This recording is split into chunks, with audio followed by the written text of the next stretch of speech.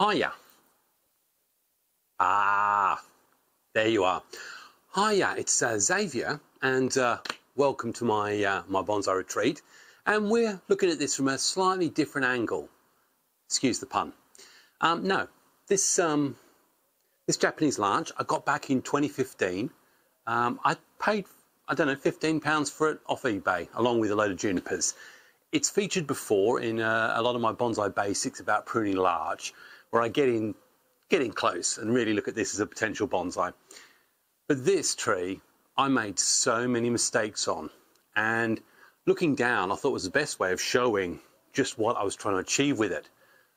But it's taken me 8 years to get the sort of growth that really, if I'd thought about what I was doing, I should have got in 1 or maybe 2 years. So I reckon, all in all, I'd probably put this tree back anywhere between 4 and 5 years, because I didn't know what I was doing. And we'll get in close in a minute. But when you're doing something like this, which is a cloud larch, you've got to make your decisions very, very early on. The trunk first. And I know everyone will say, oh no, roots first. To be fair, this tree isn't going to be identified by its root structure or its nabari. This is going to be identified by the unique pad structure, those cloud pads, and that's what people will look at. Doesn't mean you ignore what's going on down there, and as you'll see in a minute, it's quite good down there.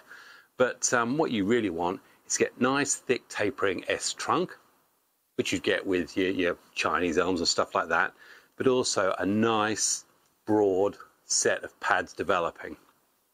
And if you'll have a look at some pictures that are probably coming up now, either straight across me, because they're better to look at than I am, you'll see over the years that the biggest mistake I probably made was to pull these in too tight, too close for certainly the first 3 years. I kept pruning back, and I was pruning for ramification when I still needed to be getting length and thickness. And the end result was I just kept cutting it back. And this is something that is common to bonsai.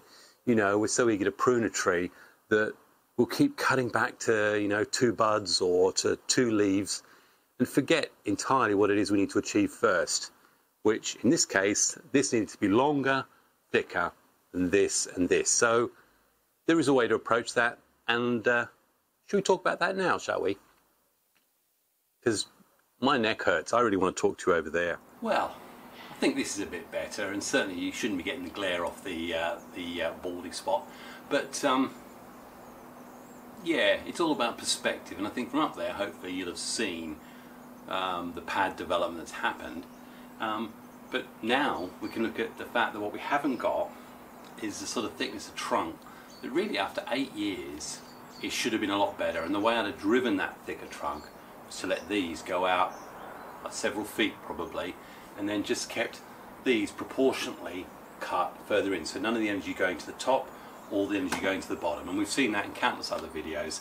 But this really is, although you may think it's looking great now, and I will be pruning it in a second, I really put it back a long way, just because I didn't use some basic bonsai knowledge that sometimes we need to make sure we've grasped. And that's why often, although we hate going on about there are some techniques, there are some basic fundamentals that even a great big thickhead like me needs to get under the belt. And you know, if you're not worried about the roots, then you've got to look back at your trunk. Once you're happy with your trunk size, or that's in proportion to what you want, then you can move on to your structure, your primary, secondary structure. And then you start thinking about how will that structure be in relation to higher up the tree. And if you get any one of those wrong, then you stuff the whole tree up, which is really what I did this time round. And in terms of the root structure, or that we've actually got here, the surface roots, we've actually got a good plane of roots here and here, and we've got another one off here. And that's pretty good. There's absolutely nothing that I can see yet coming from the back, but that'll be something when I do the repot that I'll need to investigate. With this top part, all I want to do is keep it nice and short. I'm not even looking at this right now, I just don't want the growth going here.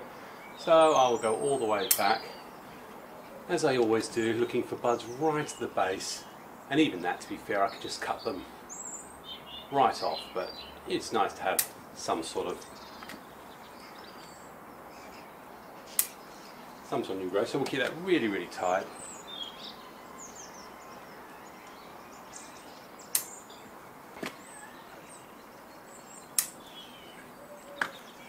Okay, again here, not really interested at all. Although there is nice little pads starting to form here, and we're just going to control all these upper ones. Also just checking to see whether we've got bugs or anything like that, because they actually do like to get the aphids of sort in there. And as you know, again, I'm just looking for those little bud points. We've got something in the crutch there I don't want. We definitely want to keep our crutches clean. But what I have got is a very nice division happening up here, so that's good. I mean, what I will say is that although I haven't got the thickness and everything that I was looking for, that will come proportionally. It's just going to take, I don't know, maybe another 10 or 15 years rather than having got it in 3 years. But hey, we can wait that long, can't we? So what I will say is I have got a load of ramification all over this tree. I'm not actually looking for there to be any particular flush of growth. We're quite late now. But this would count as that third ramification push that you can often get with a healthy larch. Okay, so this is basically the top, or I won't call it the apex because that would be the apex, but this is the top third region where I really want no growth really to come. Start looking further down, and hey, what a guess, you're going to leave it a little bit more this time. Okay, now there's a great raft of growth here, and I will bring this back quite considerably, and I'll also start looking on this one about stuff that I really don't want. And again, it's exactly the same process. Looking for those buds if I don't like where they are. That's actually, if you look at it, quite a long, horrible bit. And it's pointing outwards. I really probably don't want that. And that's what we call coarse growth. So it's going to be out of proportion to what I'm trying to grow around it. So let's get rid of it. I'm not looking for anything to come up. So this one that's growing upwards here, we'll get rid of that. Bringing this pad back, we've got on these, there's nice 2 buds there, bit of length there, and I'll just give this a little bit more length at the top here, in the middle portion. And what you're always going to be aware of is this is going to be the overarching on this side, so there's nothing lower on this side, so we don't need to worry about how tall it is beneath, but proportionally you want the lower bit to go out even further. So I'll just keep coming around here. Now, what you'll notice with the growth of larch is that this is a nice long piece, but it's actually overgrown this piece at the back. So I can rectify that, and that means doing either heavy pruning on this coarse piece and the coarse piece that's at the back, which is what I've done. And as I say, just trying to remove some of these coarser pieces. Now the thing about the coarser pieces is that you'll see them much better when we get to springtime, and that's when I'll really look at this properly. But right now I just don't want it to be wasting energy in places that I don't want it to.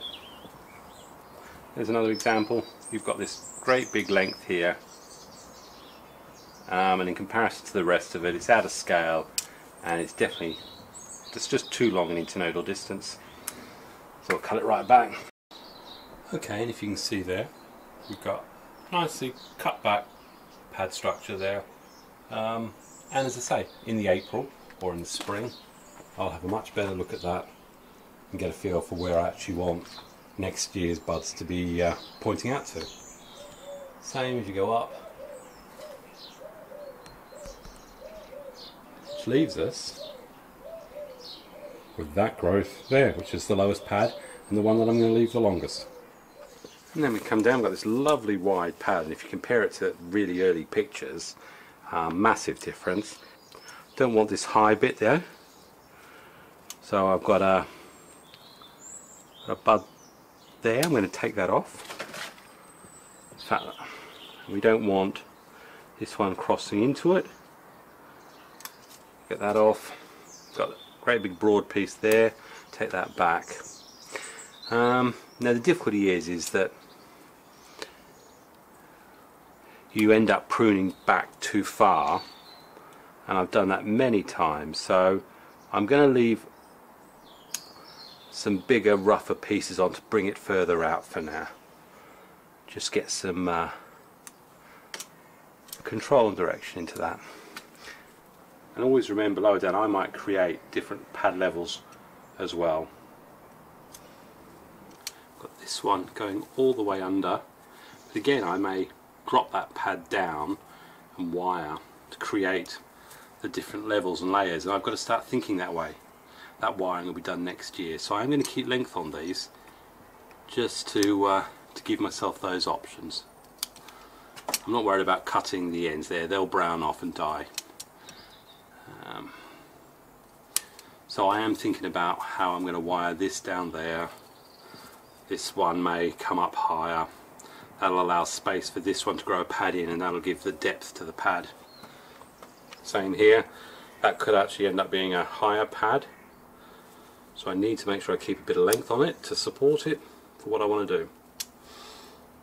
And that's the other reason not to go too gung-ho with your pruning. That is basically it. Okay, so again, nothing you learned from there about, I can't hammer it home enough. Make sure you develop things in the right order, or all you're going to do is give yourself a lot of workload and also massively increase the time it takes to get the bonsai to the point you want. But the good thing about that is if you get it in the wrong order, it doesn't mean you can't eventually achieve what you want. You just got to wait a bit longer. I'll get to have a decent look at where the buds are next year. I will probably apply a bit of wire as well to create better pad layers here, so we can start getting a bit of depth to what is at the moment still very single level, single layer. And I'm at the point where next year again I'm going to let those go out as far. I'll feed this heavily, and again I'll do the proportional pruning, so I'll leave these out long, these will come in shorter, shorter, nothing. And as I say, the top third, I won't let any growth really happen there at all. Everything has to go to these branches here, which will eventually thicken this up as well. Feed it heavily. I've got loads more larch, as you know I have, and if anyone who lives anywhere near me and is actually looking for larch, Japanese larch or oaks, I've got loads of those, then you're more than welcome to pop in, phone me up, send me an email, or even reply on a comment, and I'll let you know. But I have got another larch one that I think you saw the repot of either this year or last year, but hasn't been pruned, but I'm going to show it to you because it's pretty impressive.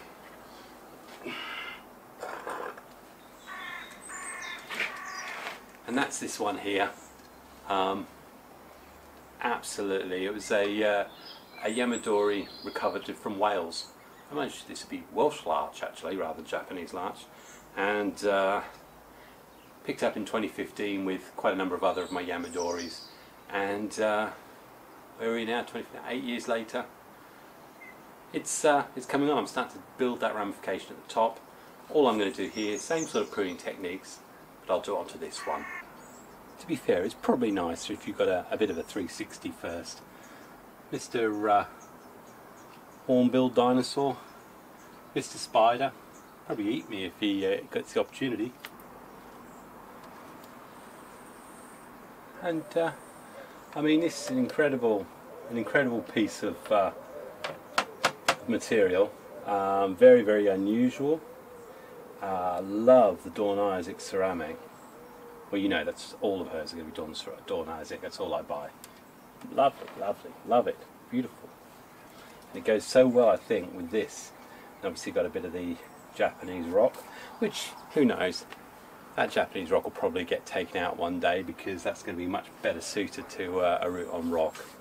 I'm about to hand you back over to me, completing the Cloud Larch. But yeah, that was just, this one was more about tertiary ramification. So just thinking about branch placement. We've already got quite a lot of ramification on there. It's just looking for opportunities for next year where I'm going to be continuing to grow this. This is really turning into a very, very nice bonsai. So anyway, thumbs up if you like this one. Put a comment down as well. And back to me.